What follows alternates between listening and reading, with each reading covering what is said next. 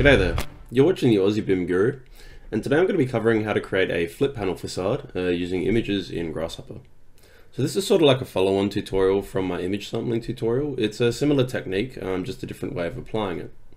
So essentially we're going to be sampling an image or a photo in this case, and we're going to be looking at the brightness and also the color in order to affect our facade, so to twist our panels. So there's a lot of ways to use these sort of techniques.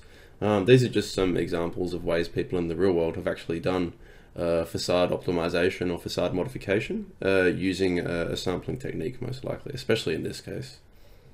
So I'll be using Rhino 6 today. So if you're following along at home, I recommend you use this version and Grasshopper. Sorry, my throat's a bit sore today. Anyway, so we're just going to start off in a Grasshopper. And what we'll do first, I'm just going to chuck down a bifocals so that you can see the name of the nodes as I use them, because that's quite helpful for teaching people. So the first thing we're going to do is we're going to create a rectangle. So I'll just make a rectangle. And for the plane, we'll just let it be the XY plane, which is the number by default. I'm just going to create a slider in this case. We'll just do from 1000 up to 5000, and we'll just set it to 1000 by default, just for the size of our rectangle itself in the X and the Y direction. So that should give us our plane that we can put an image on. What I want to do is I want to crank that up so it's facing in the Z direction, so facing directly up or horizontally outwards towards us. So I'm going to add a rotate geometry, and what I'm going to do is I'm going to rotate my rectangle, and I'm going to rotate it on the YZ plane. And I want to rotate it by 90. So in this case, it already knows what we're doing essentially. At the moment, it's doing 0.5 by pi.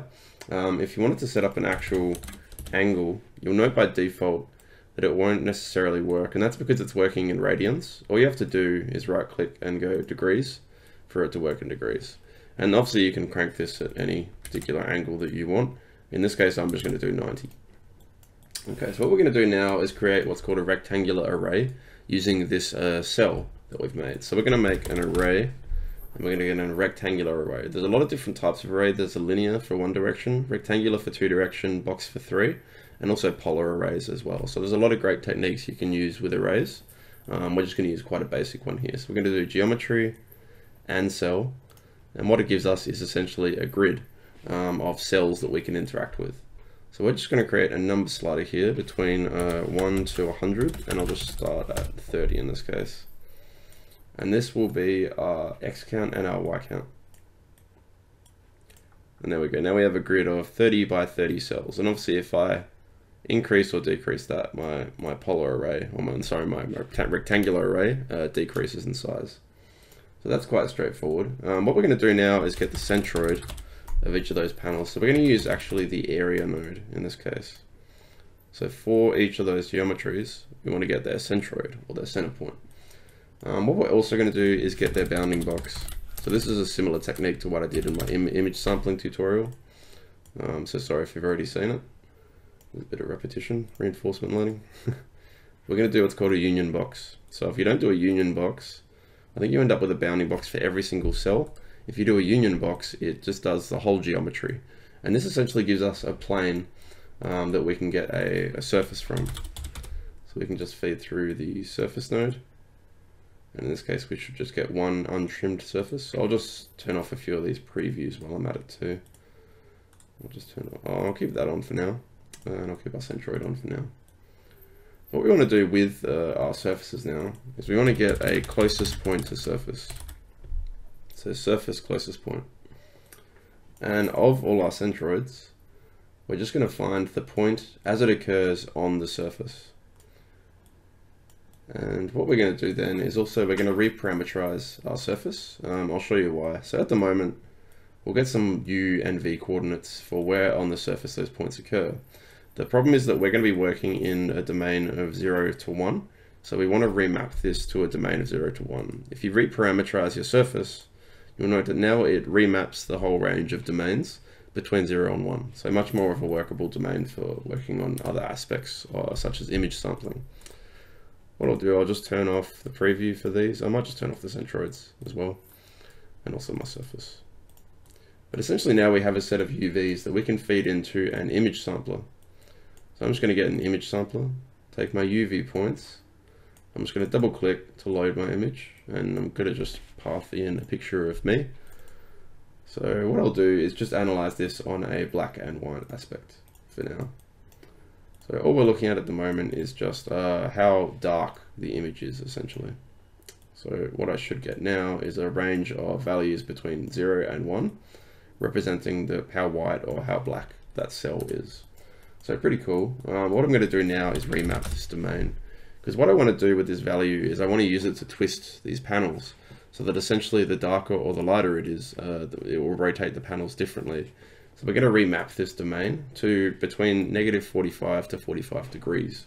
So we're going to take these values, and our source domain is already 0 to 1, and our domain that we'll construct is going to be -45 to 45. So we'll just right click on this, set domain.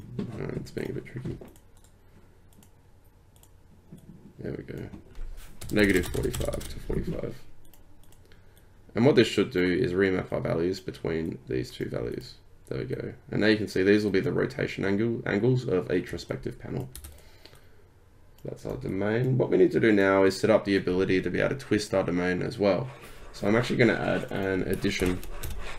So to these values, I'm going to add a optional number. So I'm just going to make a number slider, and I'll just make it from 0 to 360, and I'll start off at 0.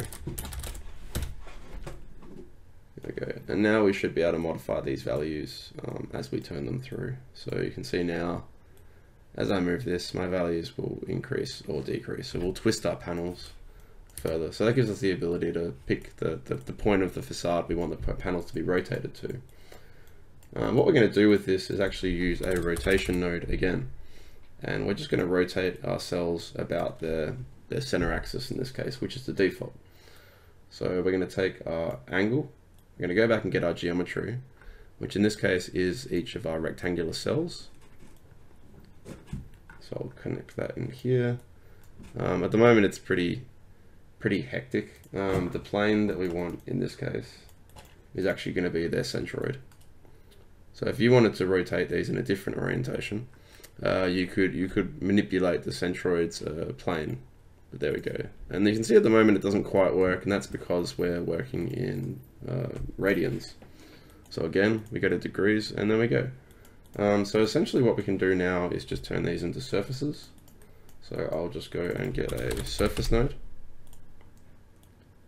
So that's our panels. At the moment we can't really see the impact that the image is having on the facade.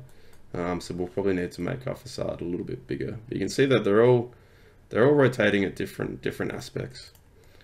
What I'll do is just make my array a lot bigger, and we should start to notice this image coming through. What you can do as well is you can also map a color based on something as well. So let's just say we want to map the domain of our color to a gradient. So we can see here that we've got our range of values that are mapped in this case. I'm going to take a gradient in this case, which is a standard gradient. And what we can do here is take our parameters in this case. So what we'll do is just take the values directly out of how black or how white they are, and then we can do a custom preview, and we'll just apply a custom preview to our surfaces. So I'll just turn off the preview for my actual surfaces and also for my geometry.